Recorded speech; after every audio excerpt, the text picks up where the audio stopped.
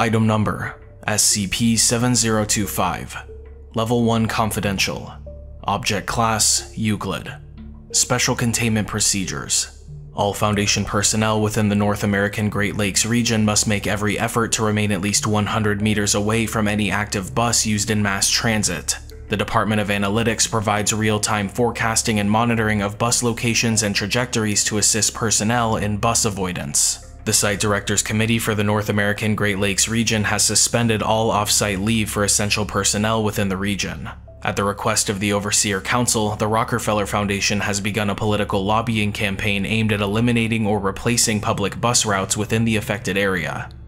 Description: SCP-7025 is a statistical anomaly affecting the North American Great Lakes operational region. Foundation personnel within this region are significantly more likely to be killed by a bus. Bus-related fatalities among civilians in the affected region account for approximately 1 in 50,000 deaths each year. Among Foundation personnel in the region, buses are responsible for 1 out of 50 deaths. This trend was first observed in 1997, when buses were the leading cause of death among all Foundation employees, with 56 personnel killed. The adoption of current containment procedures has reduced, but not eliminated, the rate at which Foundation personnel are killed by buses. To date, no detectable force, phenomenon, or entity has been identified as the source of SCP-7025. Buses involved in personnel deaths display no anomalous effects, and the ultimate causes of fatal incidents are purely mundane.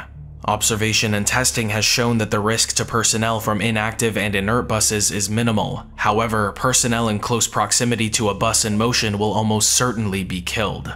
The following is a table of notable and novel deaths attributable to SCP-7025.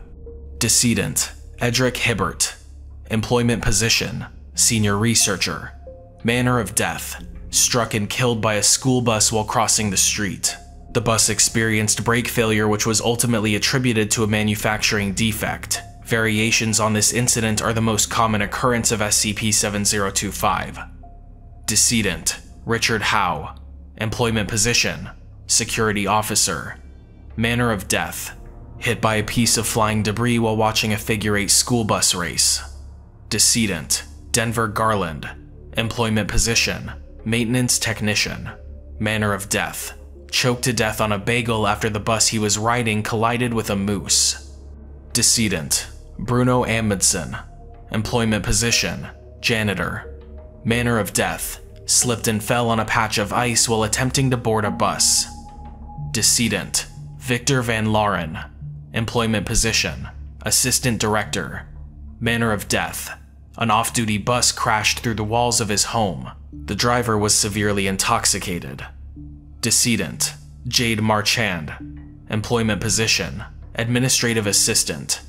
Manner of death: one of 17 passengers killed when the bus she was riding careened off a bridge, landing directly on top of a swimmer in the river below. 5 other passengers were also Foundation employees.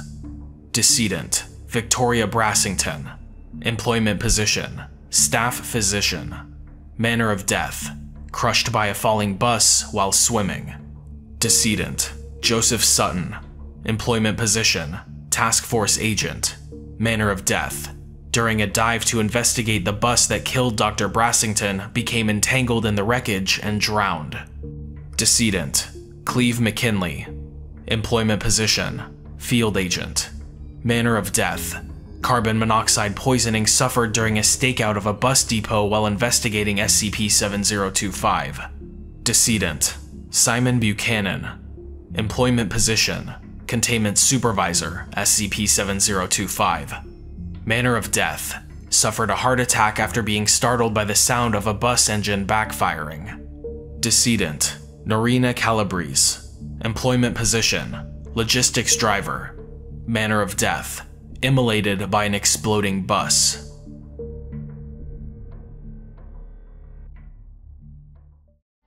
Thank you everyone so much for watching, and a huge thank you to all of my patrons on Patreon. Special shout out to Lesby Friends, Everborn, Joe Light, and Doomsday LLC, Prints and Design. If you'd like to help support the channel, head on over to patreon.com/drmaxwell, link in the description.